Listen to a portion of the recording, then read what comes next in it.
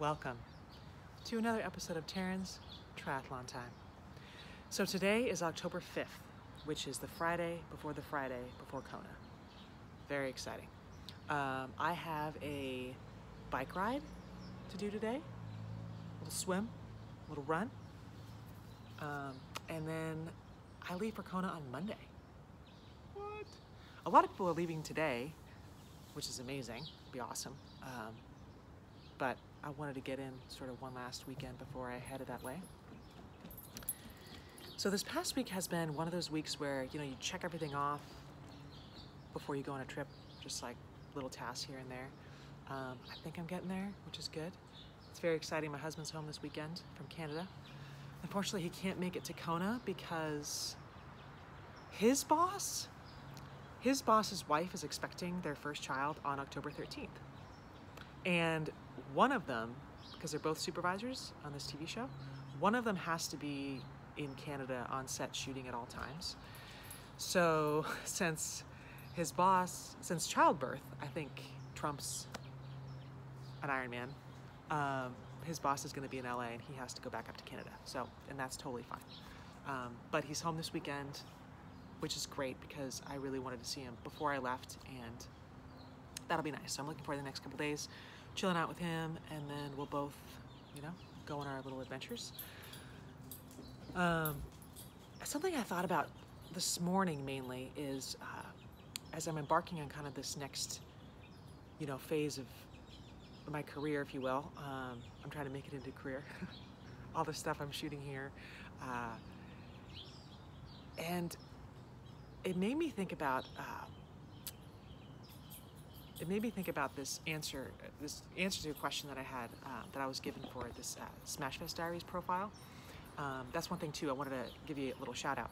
Every day this week, every day between now and before Kona, Smashfest Queen is profiling all of the athletes in the Smashfest Diaries. So if you go to smashfestqueen.com, click on Smashfest Diaries, you'll see all of us. And every single woman has an amazing story. So I strongly recommend checking those out. I'm also sharing them on my Facebook page every day, so you can go there and check them out too. But one of the questions that I had was sort of what has been a real shift to kind of get me to the Kona level, if you will. And I think it's been a lot of things, because the reality is, like, it's not like I started this 2 years ago and now I'm going to Kona. I mean, I've been a triathlete since 2007 and an Ironman since 2008, so it's been over a decade that I've been doing this, and I really haven't seen like true gains, and really, it took like 8 years to get to that point. But I think the real shift was, and this is one thing I do answer in this question, so I don't want to really give it all away because I'd love for you guys to read this little article. But it was good because it really made me think about it. And I think the difference is, and this is in everything in life, is that when you truly commit to something, it's almost like it's not scary anymore, because like you don't question it anymore. You just, yes, I'm going to do it, and I will do everything I can to make it happen. So things that come up like beforehand, I would say, let's say I would get a workout or whatever, be like, okay, I don't know when I'm going to do that, or I feel like I'm doing that, or it's not really going well, or whatever. Or maybe I don't want to do it today, to now, or since I really committed to giving myself completely to this dream goal that I have to be the best triathlete I could be, it's just do it. I see my workout and I just do it. There's really no question at all. And that kind of goes with everything else in life too, I've found.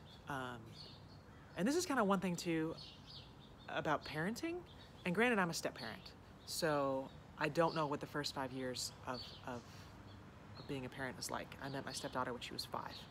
I don't know what childbirth is like. But there's something that happens, and there's something that I realize, is that when you're in that position, when you're in a parenting position, or, Hana was under my care a lot for many, many years. And you just don't think about it. Like it's a true instinct. You just do it. It's like, this is just what I have to do, and everything else will go away. Like my number one focus was her, and that's it. And there's sort of a calm to that feeling. And now that, I'm in this next phase of my life and sort of back to being this kind of athlete, it's a similar deal. And it's that it just is what it is. Like, I'll do whatever I have to do. Like, whether or not I have the outcome that I want to have, whether or not I race well or someone races better than I do or whatever, that part doesn't matter. It's the fact that every single day I will do whatever I need to do to follow that goal because I've committed to it. Like, it just is what it is. Like, I'm not going to go back on it because I said I would do it. I'm going to do it. And that's also one thing that I've done this year with my blogging, is that I made this promise to myself, or sort of, deal that I wanted to blog every Tuesday or every week. And after a couple weeks, I made it into Tuesday. It seemed like a good day of the week to post. And they haven't all been great. I mean, I know that they haven't. I think that people have gotten something out of every single one of them, which is more than I could ever ask for. But the fact is that I've done it, and it isn't a choice anymore. I just do it. It's something where I've committed to it, and you do whatever you have to do to make it happen.